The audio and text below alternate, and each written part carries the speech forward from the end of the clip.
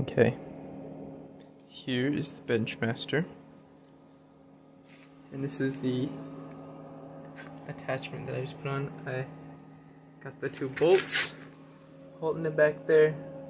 Didn't strip the casting like I did with the smaller bolt size, and I am bigging the holes that they went through so that this gear is hitting the pinion, or this pinion is hitting the rack right there properly. Before it was binding about halfway through, but now it can go through its whole range of motion. You can see the handle spinning right there as I push the table. And it's about I don't have a handle on right now, so I just have these pliers just to see how it's moving. But it's about, you know, the full swing gets you the full range of the table, which is cool. But check it out. You see, it's kind of awkward to use because I'm having a clamp on, but there we go. It's a really fast action. The only slop that's in here is from the shitty handle that I turned. I need to get a better diameter fitting in there. Yeah. Machine is well on its way to being back in service. Just needs a handle, a clean, nice and.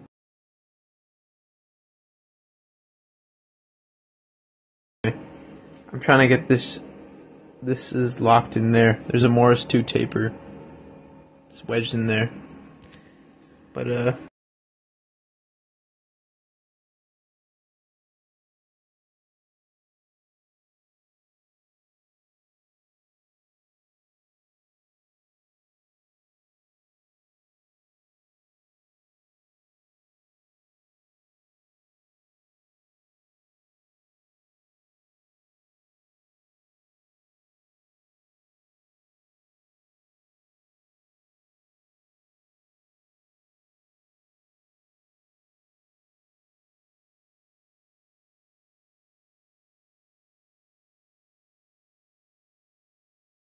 alright, so this is the Benchmaster milling machine that I've shared before.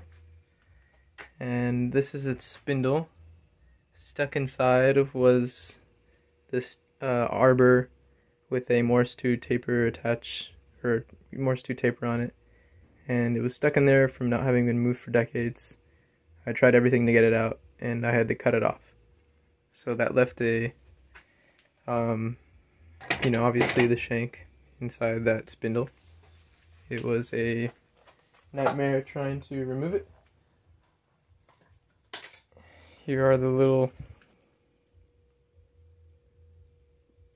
ends of it that I was able to machine out, but it was really stuck in there real bad. So obviously I had to recut the taper in there. First I bored it, and then I followed up with these Morse 2 taper reamers. And I don't have a good dial test indicator to check this, but here's just a normal dial indicator.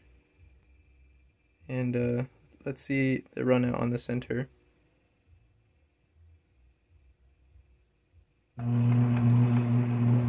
So maybe like a thousandth and a half on the center at the very tip.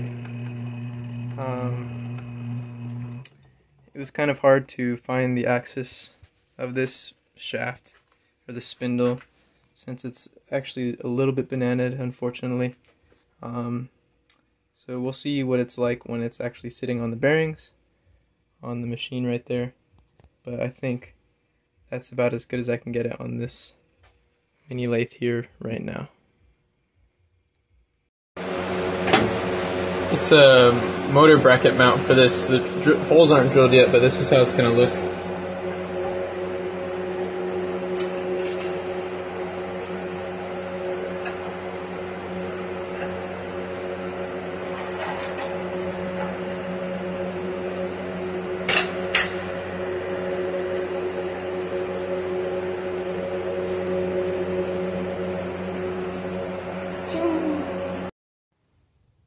Alright, so we've got a bit of a drivetrain forming for the Benchmaster horizontal milling machine. I stole this giant pulley from a bum air compressor. It's really big, and those big blades are kind of scary. I'll have to make some sort of guard. But there's the treadmill motor that will power it, and there's just enough belt tension at the bottom of the travel here. It was crazy getting everything just lined up, and it's a total coincidence that this combination worked. But yeah, I'm just missing a nut here, and then you know, a circuit for the treadmill motor, and then this thing will be operational. Okay, so I put this little tensioner thing here because the tension was kind of a little bit off, but it's tracking good now, and it's pretty tight.